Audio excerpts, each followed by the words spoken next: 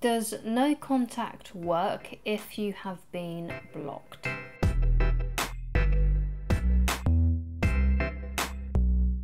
Hi guys, my name is Christine and I'm a dating, relationship and personal development coach. And today I'm talking about, does no contact work if you have been blocked? But before we get into this video, please leave a like on it and please do subscribe if you haven't done so already. And if you have anything you'd like me to discuss in a future video, then please leave it down in the comments, or if there is any tips or advice that you have yourself so we can all help each other out. Thank you so much. So the first point that I want to get into is no contact is the only thing that works if you have been dumped or rejected. And this is whether you have been blocked or not. So yes, if you have been blocked, then no contact still does work. The reason why no contact is the best method to use when you are trying to get an ex back, or when you are trying to get unblocked, when you are trying to get someone reattracted to you, is because if you keep on messaging them and you keep on trying to contact them or creating posts about them, communicating with them in some kind of way, they are not having that time to miss you. And if someone wants to come back into your life, they need to miss you. And if they're the one that has blocked you, if they're the one that dumped you, if they're the one that rejected you, then they need to come back on their own accord. There's nothing you can literally do to change their mind. The only thing that can change their mind and who can change their mind is themselves. And the only way that you can kind of facilitate that is if you don't contact them. They need to miss you, because someone cannot miss you if you are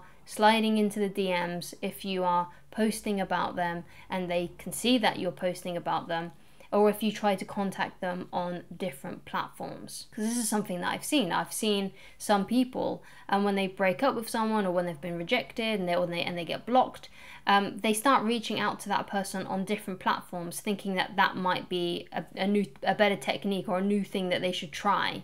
When in reality, if someone isn't talking to you, if someone's rejected you, you need to leave that person alone, because no amount of you calling them up, emailing them, messaging them, posting about them, talking about them, trying to get, adding their friends on social media and talking through their friends to try and get their attention again. All of that is putting you basically in an even worse position to get them back. The best position to get them back is to be in no contact. So basically you want to get to a place in a peace of mind basically in yourself where being blocked by them, being rejected by them, no longer bothers you. You want to be able to get to that kind of headspace. And basically the best method that I have found to be able to get over these kinds of situations is to bring more meaning into your life in other areas. Have other areas of your life that you are focusing on, and not just your romantic life. Because if your romantic life is like your whole universe and it's the only thing you think about when you're alone, when you're not at school or when you're not at work, when in your free time basically, when you have a few moments to yourself, if you're always thinking about your love life, then of course when someone rejects you, when someone blocks you, when someone dumps you, of course you're going to feel obsessive about it, and you're going to get really emotional and sad and feel a lot of pain towards that part of your life, because that's the main part of your life. So you need to have other areas of your life that you are focusing on. You need to have some kind of like compelling vision for your life, and you could do this through your career, you could do it through your hobbies, but don't ever do it from your romantic relationships. Don't rely on external people to create your happiness. Happiness is found within, and you can find happiness within in bringing meaning to your life in other areas. So if you have a really meaningful career that really inspires you, that brings you a lot of passion, and you feel really ambitious towards it, and you feel like you're doing good for the world and for other people, then you're going to feel much more happier with your life. You're going to feel much more on purpose with your life. And when people reject you, when people block you, when people dump you, yeah, sure, it's going to sting and it's going to hurt, but you're not going to become obsessive over it. You're not going to be that bothered by it. I mean, you'll still be bothered by it. You'll still feel uncomfortable and and a degree of pain, but it won't completely consume you. So you need to get to a point where you are creating so much meaning in your life from different areas that you're no longer that bothered about who leaves your life and who comes in, because you'll just see it as a natural progress. The people in your life will continue to be in your life, and the people that are not meant to be in your life will just fizzle away into the distance, basically, right?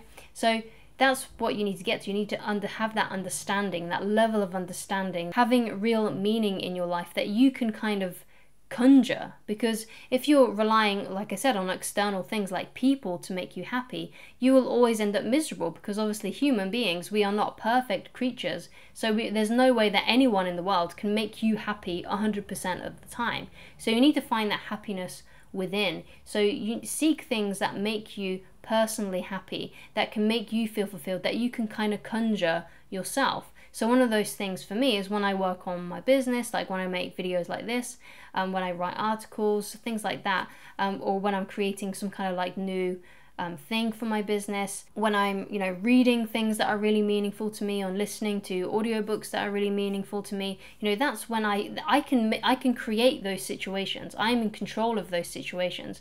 I may not be in control of the results 100% of the time, but I am in control of being able to do those actions myself. Like, I can do that. So you need to have things that bring meaning, that are in your control, and not relying on external results and external people to bring you that happiness. And then you won't feel so bad when people block you, when people don't talk to you anymore, when people reject you, when people dump you, because you'll end up just seeing it as their loss. So the next point I want to get into is kind of what you focus on, you attract, you get more of.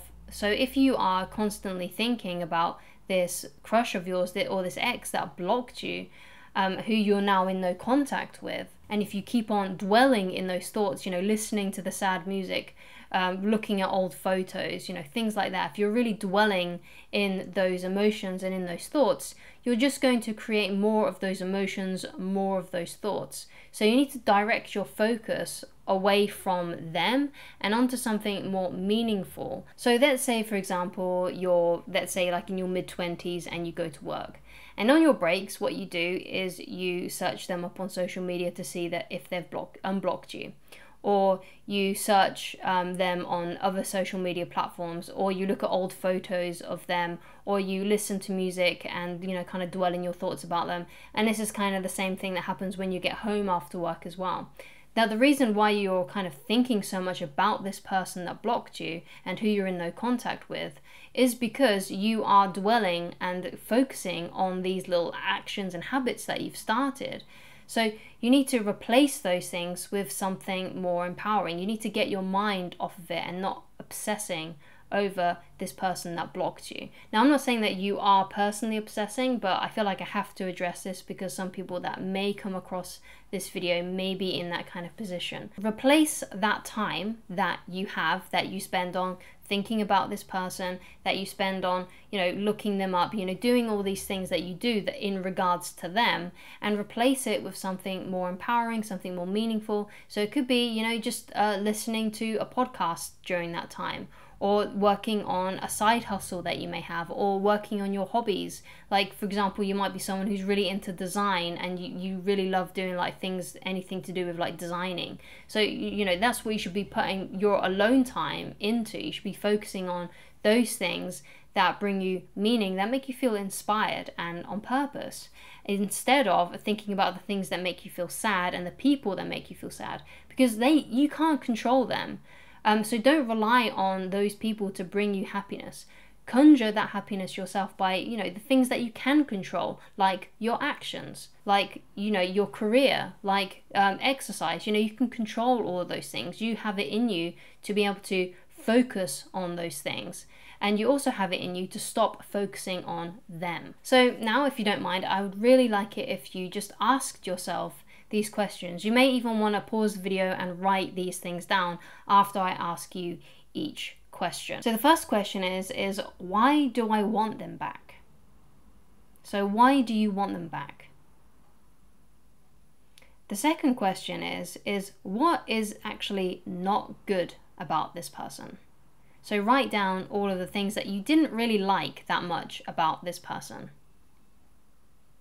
The next question is what does your perfect partner look like? So if you could have it any way you want it, what would your perfect partner be like? And think of every single way possible, or write down every single way possible who this perfect partner would be. If you could have anyone in the world, how would they act? How would they be? How would they be for you in your own perfect world?